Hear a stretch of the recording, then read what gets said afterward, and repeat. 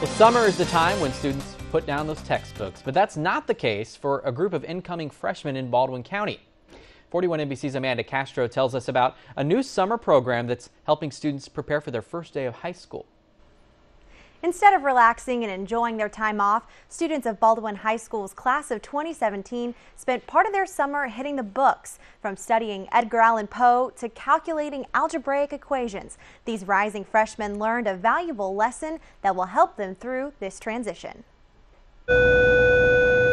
School may be out for the summer, but these incoming freshmen at Baldwin High School are soaking up knowledge. And 3x divided by 9. It's all part of the school's first ever Yes Summer program. Going to this program helped us remember, and when we go to the ninth grade, we'll remember what we learned in the 8th grade. YES, which stands for Youth Enrichment Services, helps struggling students in their academics. This summer, teachers focused on math, science, and language arts. When you walk around the rooms and you see students engaged in learning and loving to do what they're doing, it's a victory. YES program coordinator Julie Cook adds, these students are also getting a lesson on what it takes to be a Baldwin High Brave. They come knowing what is okay and what is not okay, how to dress, how not to dress. They know where their rooms are located. Freshman year is scary, but students say because of this summer program, they feel ready for their first day of school.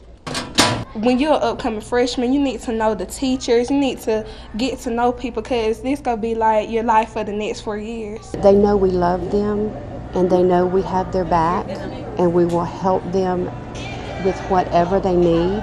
And I think it's a comfort to them to know that there's a safe place when they come through the door in the fall. And Cook hopes the students will take these valuable lessons with them as they become the next class of rising stars.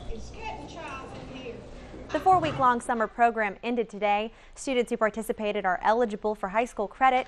The YES program goes on all year in Baldwin County. Check out our website after the show. I'll post information on how you can register your student. That's 41NBC.com.